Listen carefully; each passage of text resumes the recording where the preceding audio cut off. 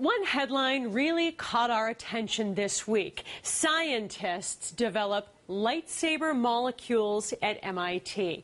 Could Luke Skywalker's weapon from Star Wars really exist? I went over to MIT to find out. Your father's lightsaber.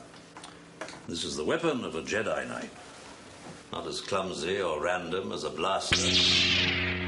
An elegant weapon for a more civilized age. Inside this lab at MIT, Professor Vladan Vuletic doesn't have a weapon yet, but using lasers, he's discovered a new form of matter. It has been a long dream to make light beams or photons interact with one another. You're braver than I thought.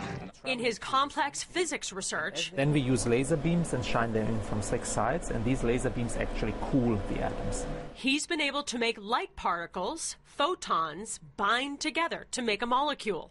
Can you explain in layman's terms what it is you've done?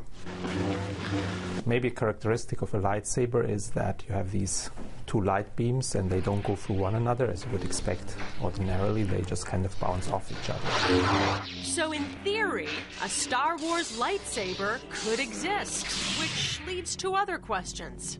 If you were in the frozen tundra and needed to use a lightsaber to cut open a tauntaun to keep warm, these kinds of beams of light could do that. Yes, well, any powerful laser could actually do that. The professor is a Star Wars fan. The first Star Wars movie was about at the time when I was, 10 or so. So I did watch it and I was fascinated.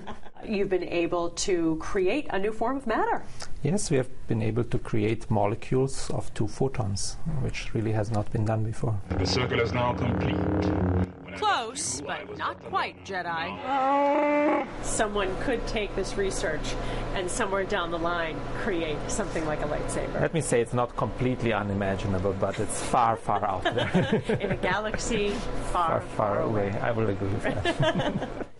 Now, Professor Vuletic says his research could really mean quantum computing could be a reality. He predicts sometime this century. That means computers that run at the speed of light instead of electricity, 10,000 times faster than what we're used to right now.